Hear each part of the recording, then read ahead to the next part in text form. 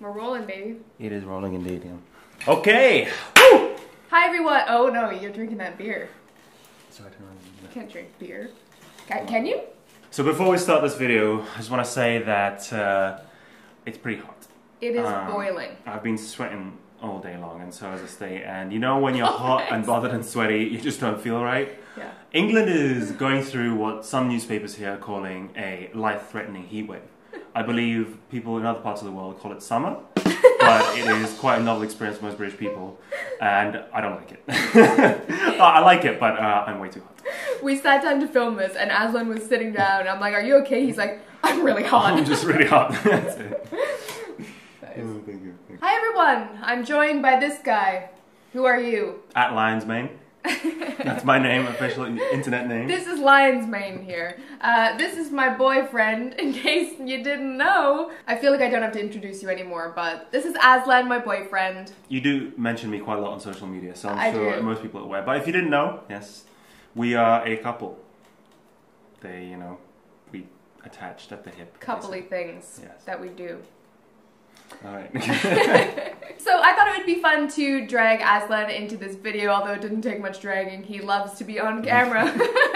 And do a non-beauty favorites. Although, I'm changing the name from non-beauty favorites to other favorites because they're not non-beauty, they're just other. They're just other things. I think by saying non-beauty also makes it seem like the world is split into two things. Exactly. Like Beauty and non-beauty. We have a selection of things. Some are mine, some are his, some are joint favorites. And I'll let you start since you're the guest. Okay, well that's very kind of you. Thank you. So first thing, cooking related, because I love cooking, kind of cooking related, is this. Looks like some sort of medieval torture device, but it's not. What it actually is a pineapple corer. That's what they call it. Yes, it is. You know how in the summer the pineapples taste delicious? Well, they taste delicious all year round, but in the summer they're particularly good.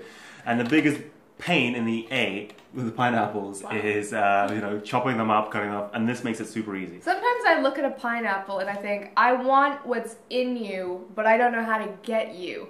Well, you know how to get it, but you just don't want to go through the because the process. I would just chop off the top and try to skin the skin off, and yeah, I didn't. Okay. Yeah. I don't know what the best way to do it, but anyway, since we got this thing, it's been like pineapple every day. So this is how it works. You just cut off the top of the pineapple, and then you pop this in the center and start screwing all the way down, all the way down, all the way down. And then you gotta lift it back out, and it makes a really horrible noise when you're lifting it out. There you go.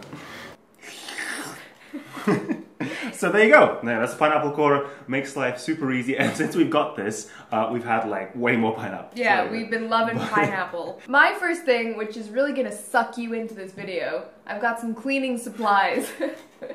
Probably should have saved these till the end. But I like to clean. It's not really true, but I mean, I like to have a clean living space, as everybody knows if you watched one of my last videos I did with my friend Nikki. And I just think having a clean home is so crucial to your mental state. I like to get more natural cleaning supplies just because we have Reggie and I don't know, I just don't want him to eat something off the floor or I don't even know, it doesn't even make sense. And even just for us, like I don't like the idea of using really harsh cleaning products. Say you just cleaned your table and then you dropped a raspberry on the table and then you ate it. You're eating those chemicals. I think it's very true, especially with a dog. Like, even if you wash your floor with like a strong chemical, the fact that the dog like lies on the floor and they cause like a bad reaction. So anyway, I discovered this brand. It's called Meyer's. I actually bought this on Amazon because I can't find a place in London that sells it. But if you know, let me know. And oh my gosh, you're even hooked on this. Yeah, because well, no, this one you like. Yeah, this is dish soap, by the way. Yeah, and then. It just this one's like a basil, basil dish, and it just smells like so different to the normal fairy stuff. So and even Aslan said to me like, "Oh, that dish soap is really nice." I'm like, "I know." So I got that one. It's basil or basil, and this one is geranium scented because I've been obsessed with geranium scents. And then I also got this, which is a room freshener, and whenever we vacuum, I like to just like spray over the carpet or whatever with this stuff because it smells amazing. And it makes our entire home smell really fresh, and I'm just obsessed with it. In fact, I might just mist it right here. Wow. You just all over the microphone. You can't see it's right there. She's like, I don't know why I felt need to do the microphone, but... So I guess it's my turn. Now this isn't an item or a thing, it's actually a human being. Yes, it is. Maybe my favorite YouTuber of the month, or for a while anyway. It's The Needle Drop, Mr. Anthony Fantano. Yeah. Big fan of his music reviews. He is a music reviewer, but his thing is he does video music reviews. So there's lots of, like, as you know, on the internet, there's a big like music culture, and websites that review music through text have been around for ages. But he's like the first guy that I know of who's done like video music reviews, and he's like owned that. He is so good. His content is funny, witty, on point. His output is incredible. He literally makes like 3 or 4 videos a week. I think that's one of the most impressive things about Anthony. Like, we always say, how can he just churn out these reviews? Yeah. And all of the reviews are so well thought out. It's not just like he just goes up there and is like, oh yeah, this is a really good album. Like, he is so well prepared for everything. And like Aslan said, he's absolutely hilarious. It's not just, yeah, like, you could imagine, like, doing a music review would be quite boring. He's got this alter ego called Cal Chichester, and it's just like, and he's got, the whole thing is really thought out, and he has, like, this smaller channel that he hasn't really told anybody about, and the videos he makes on that are just kind of reactionary videos to what people in the comments are saying. It's just really funny. I would definitely recommend checking him out if you are even remotely interested in music. Actually, can I just say, I am not, like, half of the bands that he reviews, I don't even really know about. Like, I don't even really listen to them, but I find the reviews so fascinating.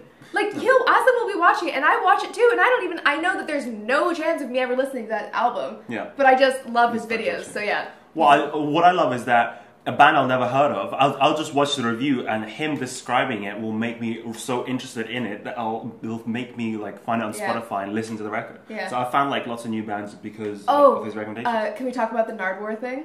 Oh yeah. And recently, I mean, we're giving Anthony a shout out here, but he's been given a shout out by the man, Mr. Nardwuar, the human serviette himself.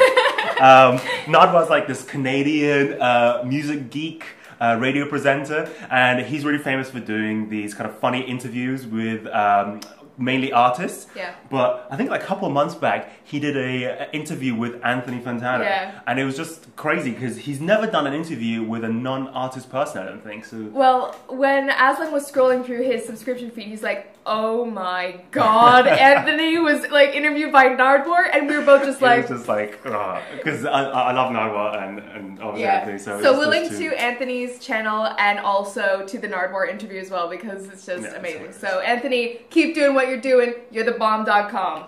Yes, sir. The next thing I want to talk about is this little travel journal, and it's called Perfect Tree Shapes, and it's by one of my good friends, Fran. Fran is an illustrator, and she's actually the one who designed the art for our vlog channel, so she's very talented, and I just adore her anyway. But she spent a really long time creating this travel journal because she did a little bit of traveling in London and Paris. So as you can see, it's just filled with illustrations and quick little stories about her travels, and I think it's such a creative way to document a trip or anything or any part of your life. I wish I was this talented. I have to say I'm slightly biased because I'm in the travel journal. So if you're interested in checking out Fran's travels, I will link to her site down below where you can buy this. I've kept like travel journals in the past, and I think this is like such an amazing, like cooler way of doing it. Yeah. Like she's combining her art and her traveling, and to make something like this, she's gonna be able to look back like in 20, 30 years time and like not only have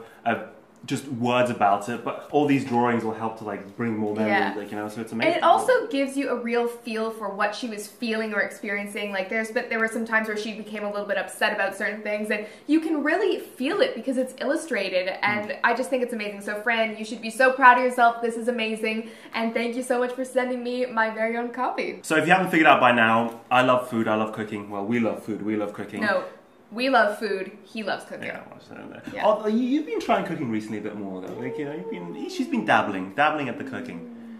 So my favorite cookbook this month has been A Modern Way to Eat by Anna Jones, a collection of vegetarian recipes. And I think what she's done is she's gotten kind of all the more traditional recipes and tried to zhuzh them up a little bit, make them more modern. You know, more accessible, whatever that means, you know, to people. So, but I would definitely recommend this. This is the kind of cookbook where all the ingredients are actually available in most places. This isn't like where you have to go to a specialty shop. Everything is quite clearly written out. I've tried 3 recipes. Every single recipe's been delicious. Yeah. And I can tell I'm going to be using this cookbook for many years to come. Wow. And if you're interested to see one of the meals that Aslan actually cooked from this book, I will link to a vlog that we did down below. What was it? It's some sort of a salad. Yeah, it was a quinoa and green herb salad. Yeah, it was really, really good. So I'll link to that vlog down below. And I have to say, I like that he's found this cookbook because he's cooking the food. I'm eating the food. Yep. We're enjoying the food. It works well, you know. Works out great for me. I love to sleep. And I love to sleep in pajamas. And I love pajamas in general. And this next favorite is, believe it or not, a pair of pajamas. So here they are. You can pretend I'm wearing this, guys. Ooh. So here's the little pajama set. It's a little pair of shorts and a little tank top thing. And I got this from Topshop. I will link to it down below if you're interested as well. And I think it also comes with a robe. Like, it doesn't come with it, but you can buy a matching robe. And I just love the pattern. Something about it, when I put these on, I just feel like I'm on a trip or something. Do you know what I mean? Yeah. Something nice about them. Yeah, it's got definitely an exotic feel. I can imagine like some sort of like faraway exotic princess wearing these. Yeah, like Princess Jasmine or something like that. You know? You know what I mean? Yeah, yeah. And I like to pretend you're like, I'm your Aladdin, and you're okay. That went weird very fast. I'm sorry about that. That went way too weird. No. So our next item is a joint favorite, and it's not really a favorite, it's more of like an exciting piece of information. Well, I think it is a favorite because we've been like looking at it in such anticipation of what is to come. Okay, so drum roll please. Okay, this is the rough guide to Scandinavia. And why do we have this? So why would you ever want a guidebook to anywhere? Why? Because you're going to be visiting it. That's right, ladies and gentlemen. Oh. Lion's Mane at essiebutton are going to be hitting up Scandinavia. Yes, we are. So for the past few months, we've been planning probably one of our dream trips, would you say? Yeah, I would say. It's up there. It's up there with the most exciting trip ever. And Aslan and I will be taking a road trip across Scandinavia. So in August, we will be going on a big road trip around Scandinavia. Yep. And yeah, so we love Scandinavia. We love Dansk things, we love Swedish things, we love Norwegian things, we love Finnish things. So we will be experiencing all those things via the road. Yes. And why are we so obsessed with Scandinavia? Why is everybody so obsessed with it? I think it's because whenever like anything in terms of economics or politics comes about, like there's always a person who makes the argument, oh, you know, the Swedes do it better, or like, the Danish do it better. And it, like, the Danish have come top in every single like the world's happiest nation poll like since I don't know like 1990 or something. They've just consistently come top, and all the other Scandinavian nations are like always in the top 10. So they're doing something right up there in the north. Something's going on that's making people happy. Something's going on. And we went to Copenhagen. That must have been last year. Yeah, I think so. And we had such an amazing trip. Again, we vlogged that, so I'll link to those vlogs down below. So we want to experience a little bit more of Scandinavia, do the road trip thing. We love road trips. We fell in love over a road trip. Yes, we did. Technically. Yes. And yeah, just have a nice little summertime trip. So we're still in the planning process, but if you have ever been to Scandinavia or you're from any part of Scandinavia, let us know some things that we absolutely must do. I'm talking food, places, experiences, festivals, anything like that. We are up for anything. And yes, we will be vlogging the trip. Yes. So there's that. Exciting news for you guys. Okay, so that's all we want to say about that. Should we wrap up this video together? So I think that's it for our other favorites this month. I really hope you liked it, and I hope it was fun for you to see Aslan in the hot seat again. In the hot seat? Yeah, the hot seat. The hot seat. That was Who Wants to Be a Millionaire. I don't know. It was very good. It was very good. Thanks. That was actually, I knew straight away. That was did you? I did. That was good. If you want a little bit more of Aslan in your life, he has Twitter and Instagram at Lion's Mane, but the Lion's Mane is 0, not no. Yeah. Nothing else to say. We're wrapping it up. Wrapping. And we will see you in the next one. Bye. Say I hold the door for him and then he says, oh, cheers. I'm like, oh my god. Like, my heart literally stops. Well, not literally, but it stops and I start to be like, oh, like I get a little melty.